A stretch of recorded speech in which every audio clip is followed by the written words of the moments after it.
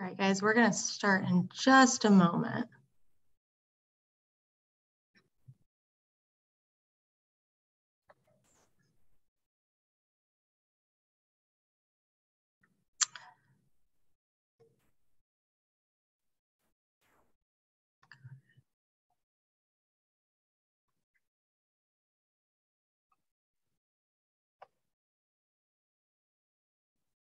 All right, everybody, welcome to our Common Butterflies and Host Plants webinar. Thank you for your patience if you've been waiting for just a second while I got all the technical side of things figured out. My name is Rachel Felling. I'm a naturalist with the Zionsville Nature Center, part of the Zionsville Parks and Recreation Department. And we're here for common butterflies and their host plants. And we're gonna have a lot of fun talking about these guys today. Couple bits of housekeeping as I get started. This meeting is on both Zoom and being live streamed on Facebook. So whether you're watching on Zoom or Facebook, if you have questions, please put them in the chat on Zoom, in the comments on Facebook, and I will do my best to get them answered either as we go or as soon as we wrap up. It's hard to click between the two screens, but we'll do that. And yeah, I have everybody muted, cameras off for those of you who are on Zoom, and I'm going to keep it that way throughout just because we are recording this. So if you have questions, utilize the chat feature, please. So June is the National Pollinator Month. So here we are, June 1st. I don't know how it's June already, but somehow it is. And we are kicking it off by talking about common butterflies and their host plants. So everybody loves butterflies. They are gorgeous. They are a sign of summer. They're like little works of art in the air. I love them. I think they're incredible. And a lot of people often ask us, how do we encourage more butterflies in our yard? How do we get more in our area? And so often we talk about pollinator plants, but today we're going to talk about host plants, and we'll talk about what the difference is in here in just a moment. So the way this program is going to work is I'm going to go through a little bit about what host plants are, what they aren't, some things you need to consider if you're going to think about planting any of these at your own home, and then some actual butterflies that you may or may not see. Some are really common, some are a little less common, but if you plant the right things, they will come. And then what to plant, and then we're going to wrap up with how. How do you get these plants? Because not all of them are the easiest things to find, unfortunately. So that's what we're going to get into today. Throw the questions in the comments or the chat, and I will get to them as I can. So let's start here. What is a host plant? A host plant is something that a butterfly can lay their eggs on, and then the caterpillars are going to consume it. Okay, so think of like a mammal, like a raccoon or a fox or a deer, or even a bird, that have their babies. The parents come back and they feed, okay? These insects are not gonna do that. The butterflies are not coming back to feed their babies once they hatch. They lay their eggs where the food is. That is their goal. They want those eggs to hatch and ready-made meals right there for them. So very different than how mammals do it, very different than how birds do it, but this is how these butterflies do it. And some butterflies have very, very specific plants that they need to lay their eggs on, and we're going to talk about that. Some can do any plant within a large family of plants, right? Like one large group of plants, and there's lots of different species. So there's some of those. And then there are some more generalists who might have 5, 10, 15 different kinds of plants that they can host on. But it changes depending on what species of butterfly you're talking about. Also worth noting, we're focusing on butterflies today, but moths are in that same category. They are also doing the same thing. So that's what we're going to talk about. These plants may or may not be nectar plants as well. So often when we talk about butterflies and attracting butterflies to gardens, people will focus on the nectar plants. Now, these are the flowers that are going to bloom on a plant that have lots of nectar in them. So butterflies love to visit them. And some of the plants can have that as well, some of these host plants, but not all of them. And while it's great to have the nectar for butterflies to drink from in their adult stage, providing the host plant, that habitat and food source for the caterpillars, is huge, because you're not just giving it food, you are giving it a place to continue the population. So that's a really important thing to consider and a really great asset to add to your garden. So these host plants are going to be native to the same area as the butterflies that they host. And that's also important. A lot of the nectar plants that you may see at like a big box garden store might have good nectar potentially, but they're going to be worthless as a host plant because many of them aren't even native to our area, which is a really unfortunate thing about how the horticulture industry has trended in recent years, that usually the plants that you can go buy to plant at your home are not actually plants from here in large part. So we're going to talk about native plants and where to get them at the end. Okay. And I said this already, but some butterflies have really specific host plants. Some can have some variety. And many of these host plants are hosts for multiple species. And that's a really good thing. So you're going to see as we go through some of the same plants coming up over and over again. And host plants can be grasses, they could be vines, they can be bushes, they could be shrubs, they could be wildflowers, they can be trees. So we're talking anything from something small you're going to put in your garden, maybe a vine that you want over sort of a trellis area in a garden, to, you know, a bush to put in front of your house, to the trees to plant along your backyard.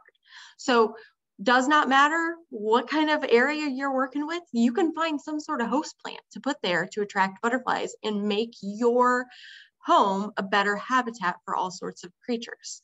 And then finally, and this is a tough one, some of these plants that I'm going to talk about, these host plants for butterflies and moths, might be something you consider a weed.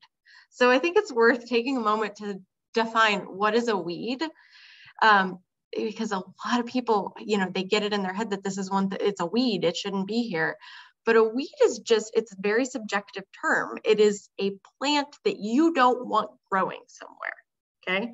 There are plenty of native, wildlife beneficial, amazing plants that a lot of people might consider a weed because they don't want it, okay? And those of us who are trying to create more natural habitats might look at something that someone else planted in their garden that they thought was beautiful and cultivated, but it spreads as a weed. So a weed is not a scientific term, it is a subjective term. So in fact, the first plant we're going to talk about in a couple slides has the word weed in its name because it's something, usually weeds grow quickly, okay? They grow fast, they can spread, and that's why they get the name weed. Right? A lot of people consider a dandelion a weed. Dandelions have a lot of wildlife beneficial properties, and a lot of wildlife really rely on them and think they're great. But if you are a person who just wanted a perfectly manicured yard, you may not want those dandelions. Subjective depending on your goals. So worth talking about. And again, if at any point you've got questions, put them in the chat. I will do my best to keep an eye on them. Sometimes when I'm sharing a screen, it can be hard to see the chat. And we'll keep going. Other things to keep in mind as you are deciding what plants to put in. I'm assuming that if you're sitting in on this webinar or watching this on Facebook Live, it's because you are interested in planting some of these things. So just like any plants, things like your soil type, your hardiness zone are things to keep in mind. Everything that I'm going to talk to you about today in terms of hardiness zone here in Central Indiana would be appropriate. But if you start just Googling specific host plants for butterflies, you may get resources from down south in the southern United States or southeastern United States. And obviously different hardiness zones, different growth of different kind of plants. Look for native plants when possible and avoid cultivars if you can. So what's a cultivar? It is when you take a species of plant and you cultivate it in a certain way. Usually this is done to bring out some certain attribute about the plant, right? You've got now variegated leaves that pop in a different color, or the flowers are a different variety of color or size. And in some cases, cultivars can still provide good host sites for butterflies. In some cases, they can't. So if your goal is butterfly host plants and not the look of the plant so much, then go with as close to the native species as possible and avoid the cultivars. Now, that's not always possible. Sometimes the cultivars are just what's readily available. So, but it's just a little caveat to throw out there. If you can get the native species, go for that. As with any other plant, think about your sun, your shade. We're going to talk about a little bit of both today. I've got some plants that we're going to bring up that are full sun, some that are full shade, some in between. We're going to talk about little tiny things on the ground to giant trees. So a lot of variety. And we're going to touch on all these things, but then, you know, if there are certain ones that sort of spark to you, you're going to go ahead and do a deep dive. And then last but not least, a lot of plants don't flower in the first year. So even things like common milkweed will not flower their first year. And so some people get disappointed. But keep in mind, flowering does not determine whether or not a butterfly can lay its eggs on it, okay? It will help it be a good nectar source if it's something that has flowers that butterflies come to. So whether your goal is host plants, nectar, or both, just don't get discouraged if you don't see flowers in the first year for a lot of our native wildflower plants. Not all of them flower the first year. Some of them take those 2 cycles to get there, okay? And what we're going to do now is we're going to jump into the actual species of butterflies. This is sort of a chicken or the egg situation. Do we talk about the plants in which butterflies host on them, or talk about the butterflies and which plants they host on? So I went with butterflies and their plants that they host on, but you could do it either way. It just sort of depends on their goals. But we're going to look at 16 different species of butterfly. We're going to look at the adult butterfly. We're going to look at the caterpillar, because if you're planting a host plant, that's what you should also be able to find. Some of them are tiny and it'll be hard to find, but on a lot of them, you could be able to find the caterpillars. And then we're going to talk about the plants, whether it's just one specific species or here's a couple. And when you start doing a deep dive into some of these, you may see some plants that are not native to Indiana that come up on the list of host plants. With the exception of a couple, I tried to only include native plants on this list for our purposes today. Does not mean that you're not going to find more if you do some more research on them, though. So this list may not be all inclusive, is the caveat I'm going to give you there. All right, so let's dive into our first butterfly. I hope this is one that everybody who's watching has seen at some point, knows at least a little bit about. We are going to talk about the monarchs. Monarch butterflies, I think, are one species that we've actually done a really good public education campaign on in the last decade or 2. They are so unique. They are a specialist that needs just that one kind of plant, or can only use that one kind of plant to host on. And, you know, I find that even young kids know about butterflies and they know about their host plant, milkweed. So the butterfly, the monarch, is this iconic, beautiful orange and black butterfly. You can see the caterpillar in the middle picture there. They are black, yellow, white. They can get quite large. I'd say maybe about 3 inches when they're full grown. Caterpillars go through something called instars. So, you know, when we see the big fat caterpillar, well, they didn't hatch out of a tiny egg like that. They start tiny and then they grow, and they go through a process called instars, which involves molting as they grow. And most species in their caterpillar or larval stage will go through that a couple instars before they go to the pupa stage, which is where they form their chrysalis and turn into the adult form butterfly. Okay, so as they go through the different instars, they may look different at different stages. It sometimes is just smaller to larger. Sometimes they actually do change quite a bit, but we're going to look at some of the most common older instars, because that's what you're most likely to see. When, you know, this monarch butterfly is 1/8 of an inch long, it's less likely that you're going to find it crawling on your milkweed unless you're out there looking at it. But sometimes these big fatty caterpillars, when they're a couple inches long, you can't miss them. And there's a couple of species that we're going to talk about as we go that are really fun to find because they look really interesting. So the monarchs, like I said, are a specialist. They have to have that milkweed. They cannot lay their eggs on any other species. Monarchs are not the only thing that uses milkweed as a host plant. There's a moth called the milkweed tussock moth that also lays its eggs on milkweed. And they have a very furry caterpillar that you may find if you have some milkweed planted outside your house. And there's different species of milkweed too. for most of these host plants, I'm not going to go through the specific species of the different kinds of host plants because we'd be here all day. But for milkweed, just briefly, since this is one of the more common ones and it's becoming more readily available even at your big box style stores, we'll just talk about it briefly. So the adult butterfly you see in the picture on those purplish pink flowers is on what we call common milkweed. That's also what the caterpillar in the picture is eating. Common milkweed can grow very, very tall, like 4 or 5 feet tall. It has big, broad leaves. It needs good full sunlight. And if it's got that sunlight, you can grow it in just about anywhere. It'll grow in even pretty degraded soils. That's why you see it on roadsides, the edges of farm fields. But it's a great plant. It's also a great nectar plant for lots and lots of things. You will go look at milkweed when it's flowering in the middle of summer like this. You will see not just butterflies, but bees, moths, all sorts of things buzzing around it.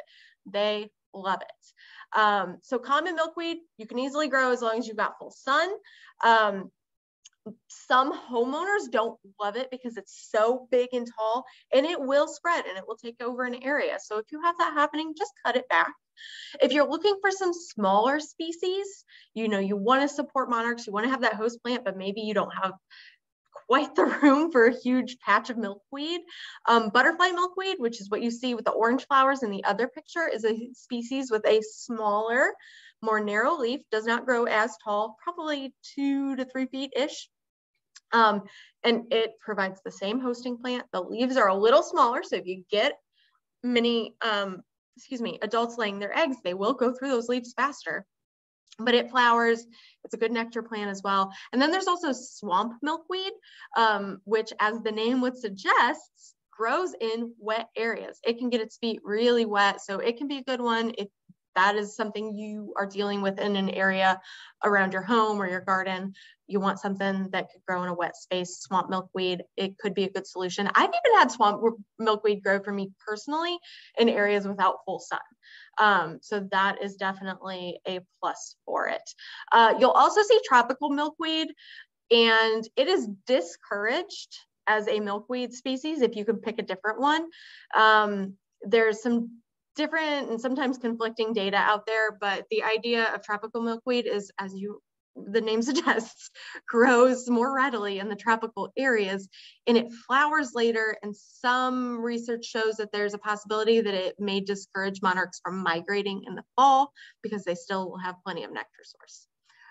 So if you have the options for the other ones, go for the other ones. Okay, let's get into another species of butterfly. Here is, we went here, the monarch, very common. Everybody knows this one. I'm going to show you one that you don't know. And I know the title of this webinar is Common Butterflies and Their Host Plants, but I want to show you one incredibly uncommon one. In fact, this is a species of butterfly that is threatened or endangered in just about every area of its range. And it is the Baltimore checker spot, sometimes known as the Bay checker spot.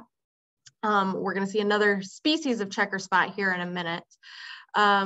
These guys, their host plant primarily is the white turtlehead. There is some evidence that there are a few others that they could use, but the white turtlehead, which you see pictured here, is their preferred host plant.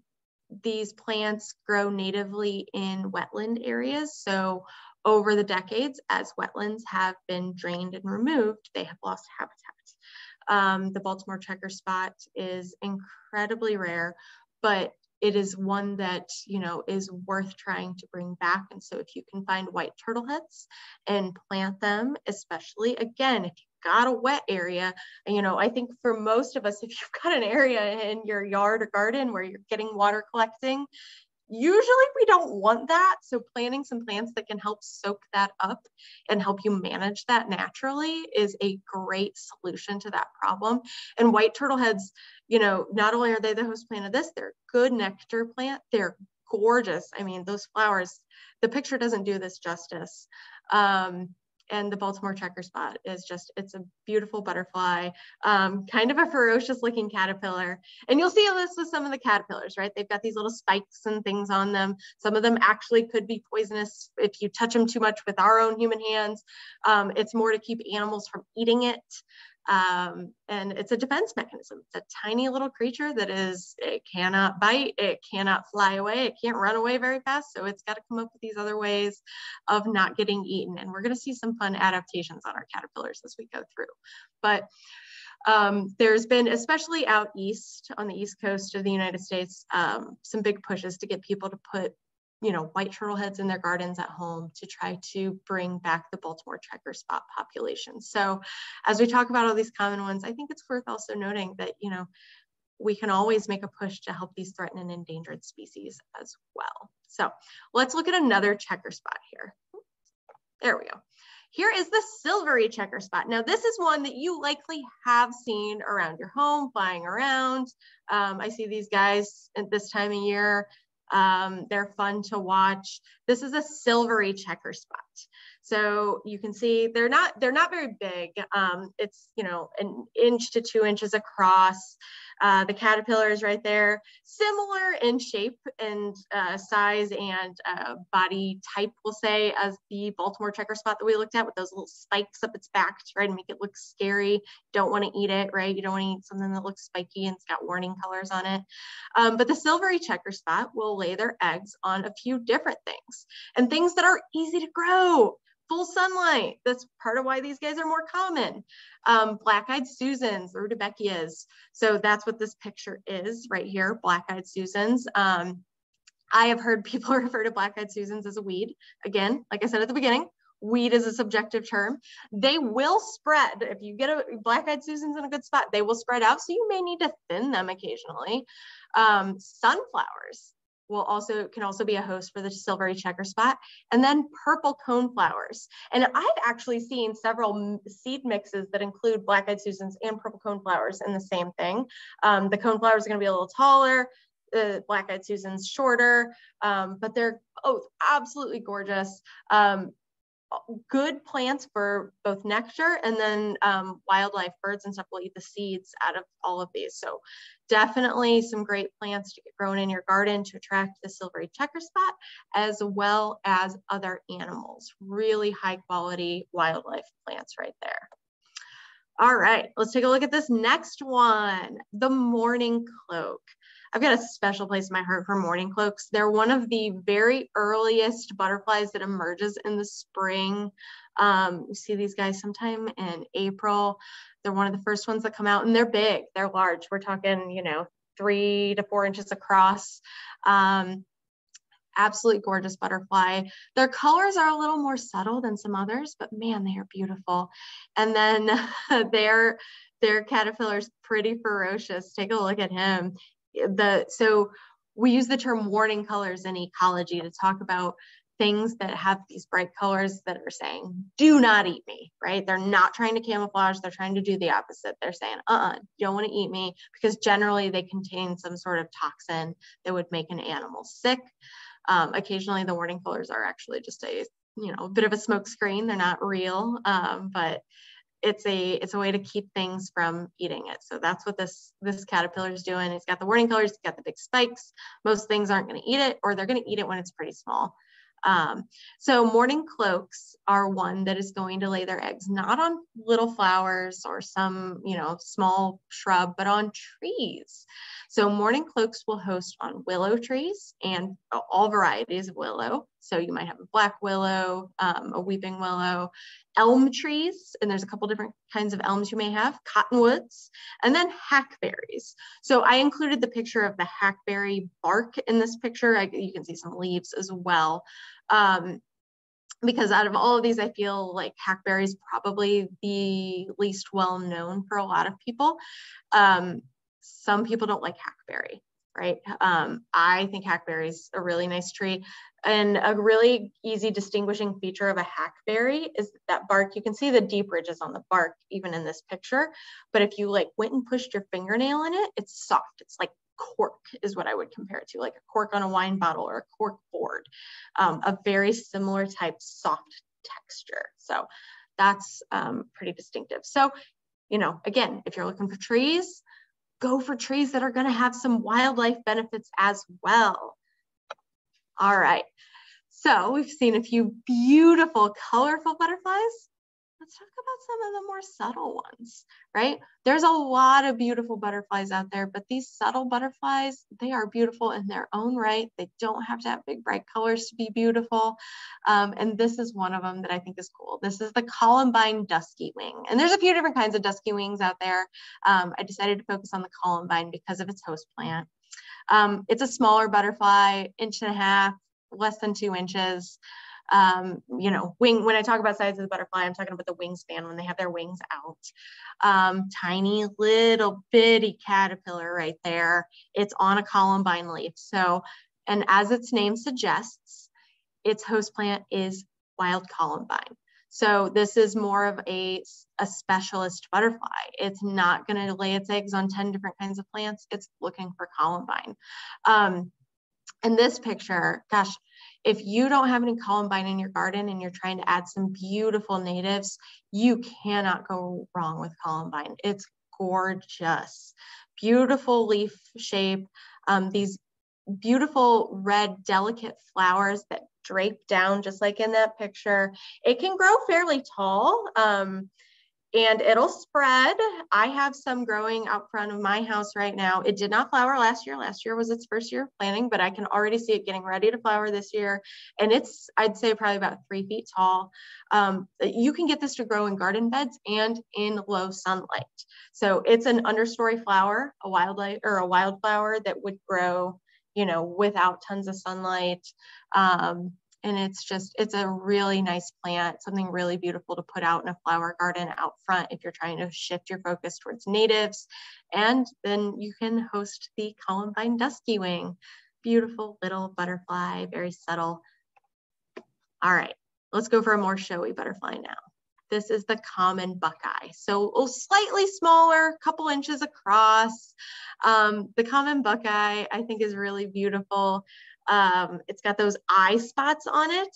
And the idea of those big circles on its wings, we call them eye spots because it's a defense mechanism, right? It helps them look like, oh, you don't want to eat me, look, I'm like a bird or a snake or something, right? Like the idea is that an animal that might try to eat that will see those spots and think, oh, that's some bigger animal's eyes. That is the, you know, type of camouflage that this thing's going for. Really cute butterfly, you know, even with the blacks, browns, whites, those colors, more natural colors, still very, very beautiful. A ferocious looking caterpillar. Look at those big old spikes all over it. This guy is small, but definitely looks pretty intimidating. And the common buckeye has a few different host plants, wild petunias, which is what this picture is. So petunia might be something you think of as what you'd put in your garden. Most of the petunia that you'll see found at a garden center is not the wild variety. It's not a native variety, so it's not going to help our common buckeye as a host plant. But if you can get wild petunia, it will, and it's gorgeous. And it's the other difference is it's going to come back year after year. You know, it's not something you're going to have to plant every single year. If you get it established, it'll come back. Snapdragons, and there are native and non-native varieties of this. There are some that you plant from seed, some that you can buy at garden centers, but it will host on those as well. And then land-sleeved coreopsis, also known as tickseed, pretty yellow flowers. These grow, you know, natively, and if you don't mow your yard fast enough, especially if you have some woods nearby or other natural area, you'll get some coreopsis popping up. But it is another one that it will host on, and it's called tickseed because it has lots of little seeds, not because there are ticks on it. So I think it's one of those plants that people avoid because of the name, but it's a bit of a misnomer. So that's the common buckeye, beautiful little butterfly. All right, the painted lady, or an American lady as they're sometimes called. If you have raised butterflies from like a kit, it was probably a painted lady. Beautiful butterfly. They're little, I'd say under 2 inches. Some similar coloring as a monarch. You've got that orange, black, and white. I've even had kids call these a monarch. They're not a monarch. This is a painted lady. Very pretty. Their caterpillars are small, but again, lots of pokey ones. We're going to look at some smooth ones here in a little bit. Don't worry. And they have several host plants, and more than what I have listed here. And that's part of why that they are so often in those kits that you can get to raise butterflies at home, because you can feed them with lots and lots of different things. But in the wild, different types of thistles they will lay their eggs on. Rose mallow, which is a really pretty plant and one that grows well in a wet area. It's a shrub more than like a flower. So again, if you've got a wet area, that might be one to consider. Asters, and there's lots of different kinds of asters out there. And then the picture that I included here, the ironweed. I love, love, love the purple flowers on ironweed. A really nice pollinator plant. They do grow tall. So, you know, that's always something to consider when you're figuring out what to plant and where to plant it. But ironweed is a really good option. I love ironweed. It will, you know, weed is in the name, meaning it will grow fast and spread usually. Something that some people are going to consider a weed, right? Subjective, they don't want it, but I would welcome it into my garden because it is very wildlife beneficial.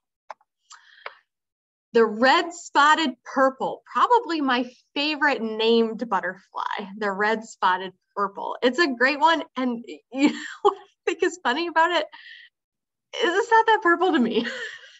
A lot of times when you get, you know, whether it's a bird or a butterfly or whatever it is, when you get a close-up look, you're like, oh, I can see where the name comes from. This one, I'm always like, I don't know. I don't quite see the purple. I see black, I see blue, and I see orange. But this is the red-spotted purple. These are really common throughout the woods in this area in central Indiana. In the summertime, you'll see them a lot, even into the fall.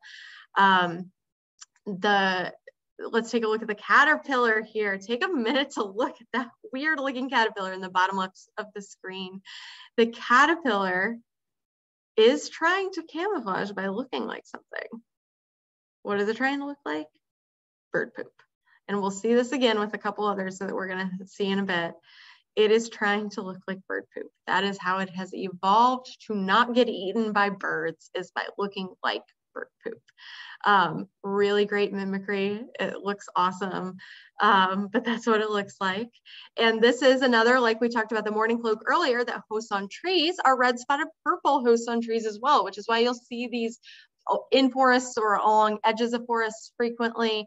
The red-spotted purple will use cottonwood, which we've seen before, willow, which we've seen before, cherry, we've seen that as well, and black oak. So I included the picture here of our cherry tree, our native wild cherry. Cherries have beautiful flowers that are very pollinator friendly. They produce berries that a lot of things eat. They are not the type of cherries that we generally eat. They would not taste like a grocery store cherry. That is not the kind of cherry tree that grows here. They have nice hardwood. They are a slow growing tree and don't generally get huge. So something to consider if you're looking for a smaller tree in a part of your yard, a cherry is a really good option, especially if you want something that's going to be sort of a medium-sized tree. They're never going to be massive like an oak or a walnut, and can be a great host plant, not just for this, but for other things as well. All right, the Great Spangled Fritillary. What a beautiful formal name for this butterfly. These guys are really pretty. Another one that sometimes I've had kids confuse for a monarch. They are orange. It is feeding right there in that picture on milkweed flowers, the butterfly milkweed. Great nectar plant, but they're smaller than a monarch. They're again about 2 inches across. They're one of those like medium-sized butterflies, you know, not too giant. Spiky little caterpillar there, mostly black with the orange spots on it. And these guys, their host plant is violets.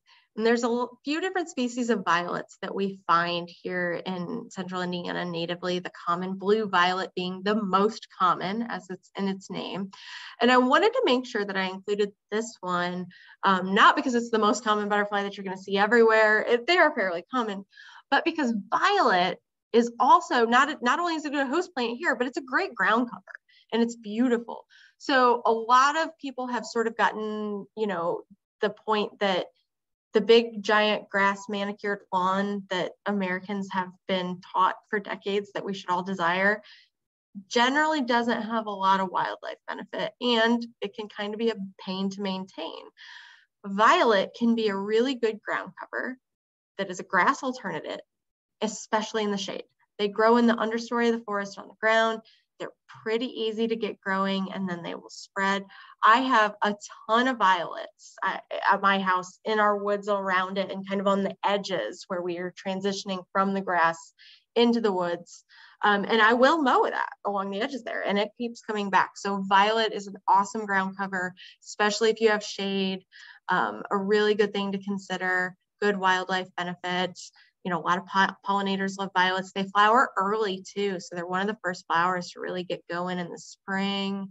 So I would highly encourage you to consider adding some violets to your yard, and they're among the easier things to grow.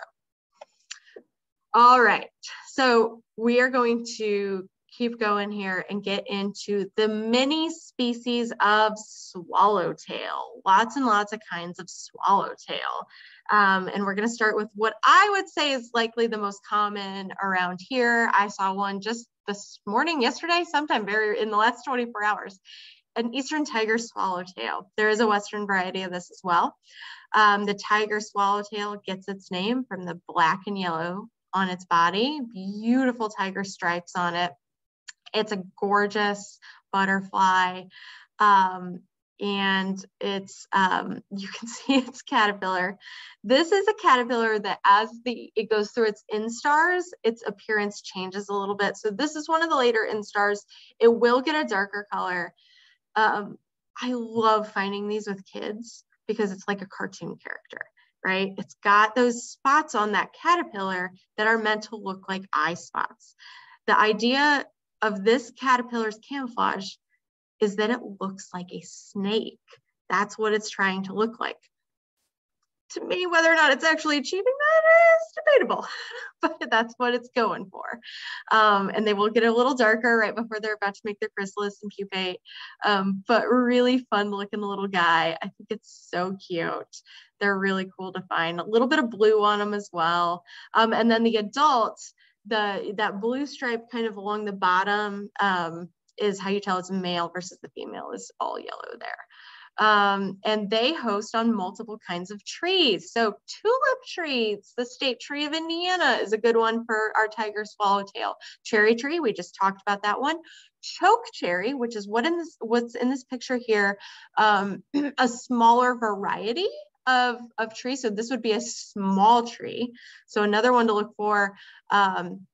I've recently found a few of these in the woods behind my own house that I didn't realize that we had. So choke cherry is what I put here, a really cool one to look for. And then willow, again, another type of tree that we've talked about more than once here. You can see it getting some nectar on a flower. So love eastern tiger swallowtails. They are beautiful. Let's look at another swallowtail, the black swallowtail.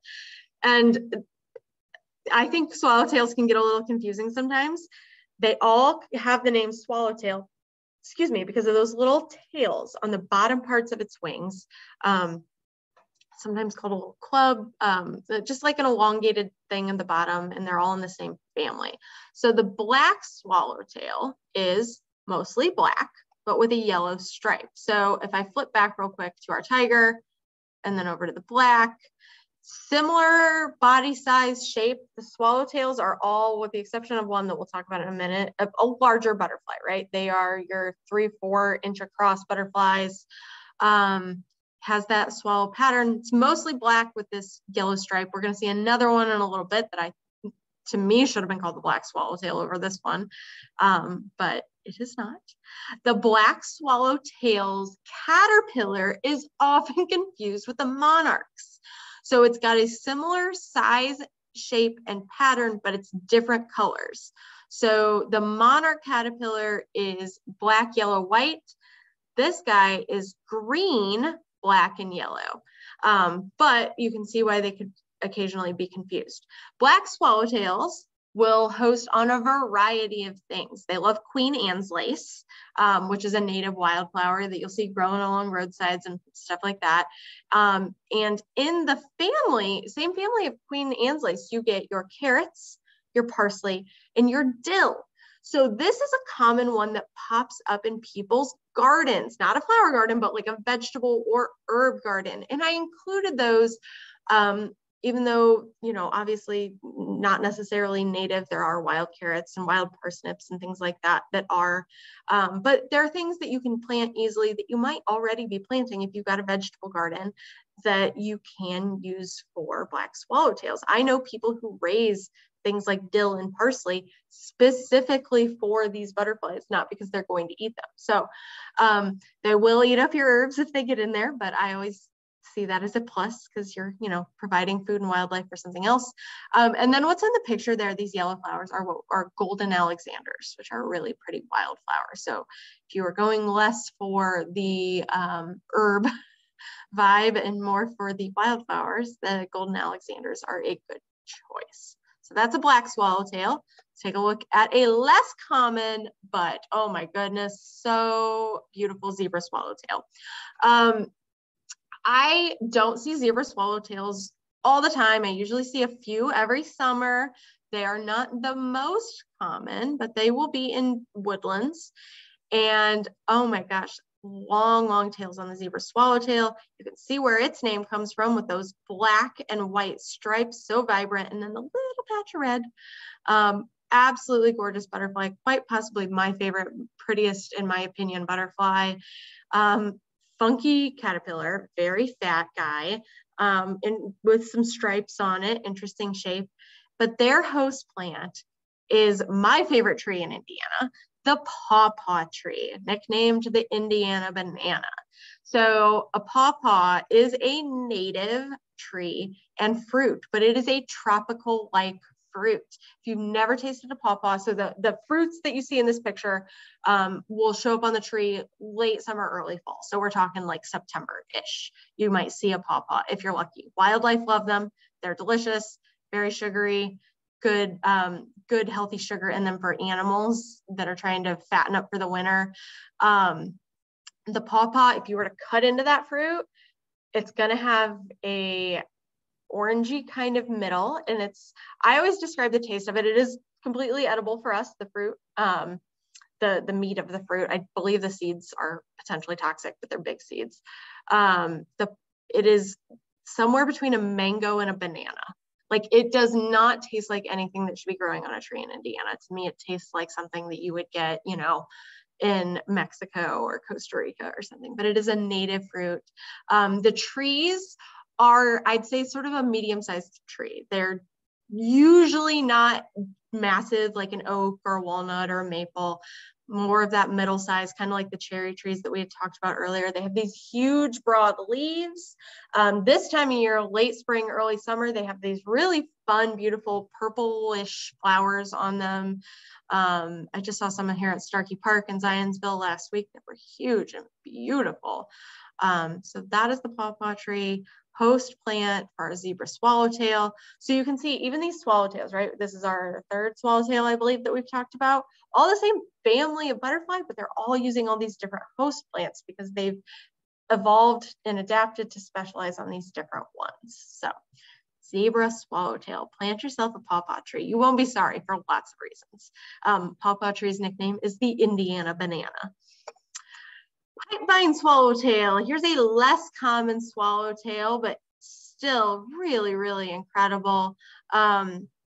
These guys, smaller tail, beautiful color, sort of a blue with orange and black. They're a little smaller than some of these other ones. And look at that caterpillar. That guy is definitely giving off some warnings of saying, do not eat me. It is going to be a bad idea. You don't want to do it. And as its name suggests, it hosts on pipevine. And there are a lot of varieties of pipevine out there. There are native varieties. Pipevine, if you've got trellis or you're trying to grow something along a fence, could be a good option, but it is one that can get, it can grow fast and wide and be difficult to, control depending on where you want it. So that's just something to consider. We'll also host on wild snakeroot. And then what I have in the picture here is wild ginger. So like the picture I showed earlier of the violets, wild ginger is actually fairly easy to cultivate. Great ground cover in a shady area. So this picture's got a patch of it in what I think is a rock garden.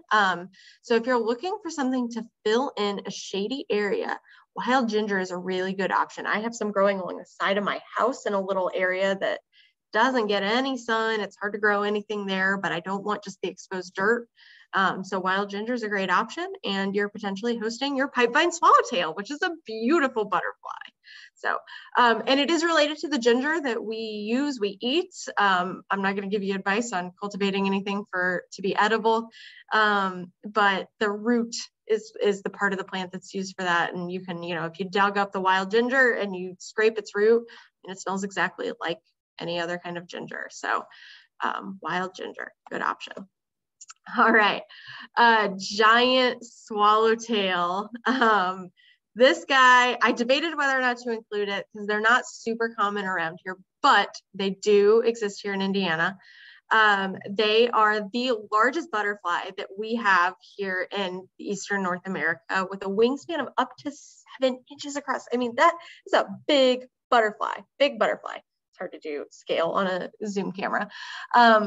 They have the swallowtail, the little tail on the end. This picture looks like this guy is missing a little bit on the one side. Mostly black with a yellow stripe on it. So kind of actually similar in color to the black swallowtail, but significantly bigger. If you go to the southeastern US, we're talking Florida, Alabama, areas like that, you're going to see more of these guys. They prefer a lot of citrusy stuff. So they're more common in the South where citrus grows, but we do occasionally get them here. The caterpillar, we have another one who is mimicking bird poop. Gotta love it. Good protection. I mean, that is a big piece of bird poop, and most things aren't going to want to eat that. So if you wanted to plant a host for our giant swallowtail, you've got two options: a hop tree, which is what is pictured here. I see these occasionally in the forests here. They would be considered a small tree, or may even, depending on what field guide you're looking at, might fall into the shrub category. They're not huge. And they've got those, do you see the seed pods right there? Round, if nothing else, even if you've never heard of hop tree, probably found those little dried out seed pods falling on the ground in the late summer, early fall. Northern prickly ash is another one, but I'll be honest that that's not something that I've seen commonly. So, but I wanted to include this because the giant swallowtail is just a very impressive butterfly. And the last one that we're going to cover today, the spicebush swallowtail. I think these guys kind of look like the black swallowtail. Go back a couple. No, I missed him. Black swallowtail right there. But spicebush does not have any of that yellow. It's the black, blue, and white. Their caterpillar is like the tiger swallowtail, really just looks like a cartoon character. In fact, if you've got kids that are into Pokemon, there's a Pokemon that looks almost exactly like this guy. I assume it was based on this, but I want to include spicebush swallowtail because, man, if you are looking for a good, very wildlife beneficial plant to put out in your yard, spicebush is it. They will also host on sassafras, which is another great native, smaller to medium-sized tree. Spicebush, though, I'd say 10 to 12 feet tall. It can bush out like you see in the picture there. The yellow leaves that you see is what it does in the fall. It's generally green throughout the year. It gets those red berries on it, and in early spring, it flowers like what you see on the right side. Spicebush is beautiful. The flowers are beneficial for a lot of things. Birds love the berries on it. If you've been ripping out a Mura honeysuckle, bush honeysuckle, which is an invasive, and you're looking for something to replace it with, a spice bush would be an awesome thing to put there, and would be host plant for this.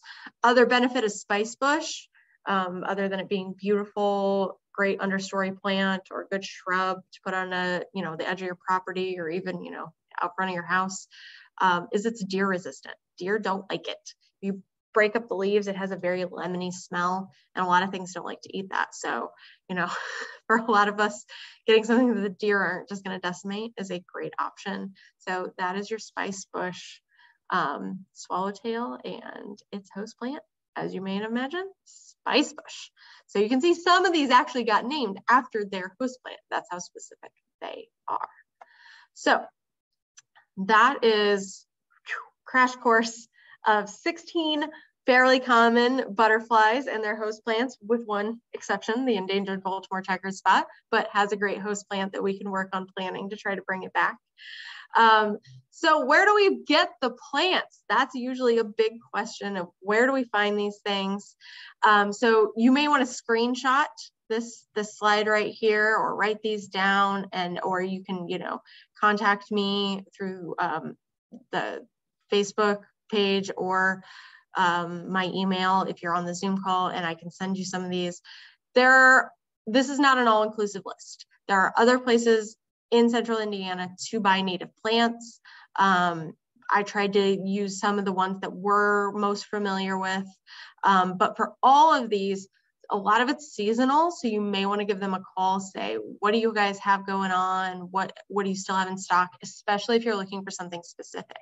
And if there's a specific plant, maybe one you've learned about today that you're interested in, even if these places don't have them in stock, they may be able to direct you to somebody that does, or let you know, like, oh, you should order that in the fall. Like, trees are generally a fall order. The wildflowers are spring. So right now in summer, it's June 1st, we're kind of in the middle. You might be able to get some seeds going, or look into next year, or start planning in the fall for next year. So Native Plants Unlimited, they operate out of Geist Nursery, Fishers area. They do a few big public sales. They do pre-orders. They're awesome. They have a lot of stuff to select from. I'm not sure what they still have left. I know their public sale has been going on. So that's worth contacting. They also have social media pages that you can reach out to or watch. And they post, when they're doing pre-orders and things like that.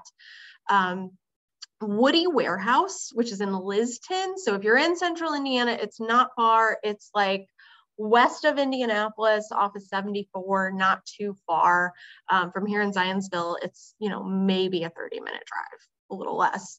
And that is where I send anybody that's looking for a specific tree or shrub. If you can't find it locally, talk to Woody Warehouse. They grow a lot of native trees and shrubs for the entire state of Indiana.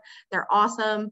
They don't have like a nursery you can just walk into any day, anytime. You've got to place pre-order, but they have a catalog on their website that you can look through if you're looking for something. And they often sell their trees in different sizes for different prices, right? So if you want to get a tree and it's a slow growing cherry tree, it may be worth it to you to invest a little bit more money to get something that's older and already larger. So, a lot of factors to consider there, but Woody Warehouse is absolutely the go-to for trees and shrubs. Indie Urban Acres hosts a native plant sale. They had it just recently at Holiday Park in Indianapolis. They're one to contact. I'm not sure where else. Dropping down just below that, Cool Creek Nature Center, which is in Carmel, right on the Carmel-Westfield border. They're part of Hamilton County Parks. They have plants for sale. Again, limited dates. I do believe they still have some in stock, but they're a good place to contact and talk to. And I believe a lot of their stuff comes through the Hamilton County Soil and Water Conservation District. What a long name. Yearly, a lot of soil and water conservation districts throughout the state will do native plant sales, whether it's, your wildflowers and other plants in the spring and then trees in the fall. So contacting your local soil and water conservation district is another really good option. Here in Boone County, I do not believe we have any kind of public sales through our conservation district as of now, but Hamilton County next door to us does. So they are worth calling and talking to. Prairie Moon Nursery is online. They are based out of Wisconsin, but when I'm looking for seeds specifically, I go to them. I've never ordered live plants through them, but I know people who have, and you can have them shipped directly. But for seed, that's a good resource. Prairie Moon Nursery, they'll send you a seed catalog if you ask for it. They've got a lot of great options. You can get seed mixes too. So if you're looking to maybe transition a section of your yard into a wildflower meadow, or you've removed a bunch of winter creeper from your forest floor and you want to add some natives, you can get a mix that is a little easier to just put out rather than planting individual ones. So planting from seed versus planting sprouts is different, so it just depends on what your goals are. And then we have Cardno, which is located in Walkerton, Indiana, up north near South Bend. But they are an awesome resource. The whole state, lots of park districts use them, contract them for some of our plantings, reforestation efforts. They have seeds, they have plants, online, wholesale. They're generally not for the individual, I want one little bush type buyer, but if you're looking to do some larger scale work, they are a great option to consider looking at. Additionally, we have the Indiana Native Plant Society is a great resource to get involved with. Follow their social media pages, join the Indiana Native Plant Societies, go to their meetings. They often do a sale once a year, and they can also, provide some good education. And I am also going to include this link in the comments and the chat, but coming up here in 2 weeks on June 14th, we here at the Zionsville Parks and Recreation Department are going to be hosting a Indiana Wildlife Federation Certified Wildlife Habitat Workshop. So somebody from the Wildlife Federation is going to come do a talk at the Zionsville Nature Center on how to get your yard certified as a certified wildlife habitat. So not just butterflies, but all sorts of things. And it's a great resource that you could come check out. It is an in-person at the Nature Center workshop that you'd have to sign up for. I just put the link in the chat in the Zoom. I will add it in the comments on Facebook as well.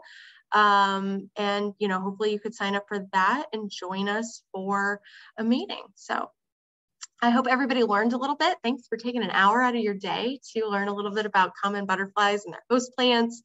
If you have questions, feel free to leave them and I will get to them as soon as I can. You guys are awesome. Happy gardening. Hope you see some good butterflies. Take care, everyone.